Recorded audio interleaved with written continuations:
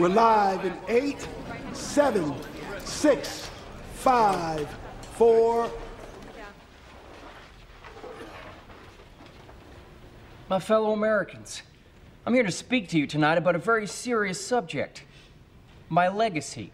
Legacy is a 480 SAT word, which, turns out, does not mean a woman with nice legs, as in Paulazan, primo legacy.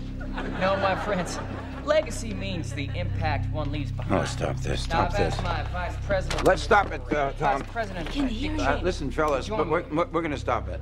Did we lose the feed? No, we're live. I'd like both of you to clear the stage. I don't want anyone to think that you were part of this. You clear the stage. Go on. Go on, go on.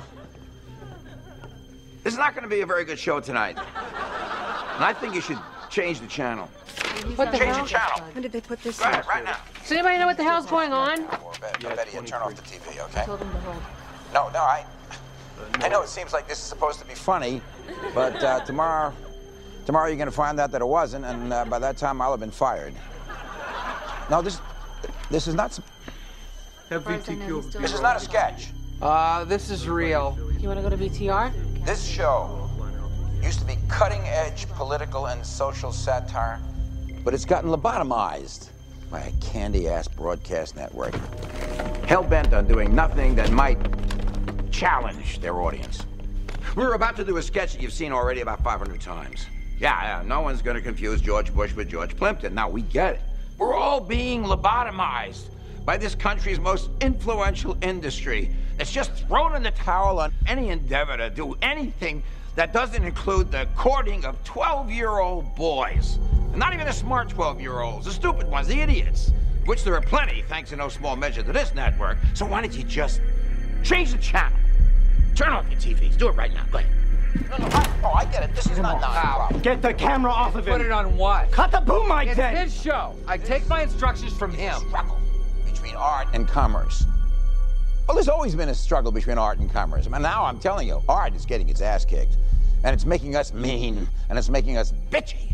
It's making us cheap punks. That's not who we are. People are having contests to see how much they can be like Donald Trump. Are you bleeping this out? He hasn't said anything you're not allowed to say. He's telling people to change the channel. I don't think you have to worry about anybody changing the channel right now. Get him off, or you don't have a job tomorrow. I'm running a live national broadcast. Can you threaten me later? We're eating worms for money. Who wants to screw my sister? Guys are getting killed in a war that's got theme music and a logo. That remote in your hand is a crack pipe. Oh, yeah, every once in a while we pretend to be appalled. I'm waiting for him to say something that isn't true. Who else in here knows how to do this? Talk to my control room. Get him off. You got 2 kids in school. What? She said you got 2 kids in private school whose father's 5 seconds away from never working again. Pornographers.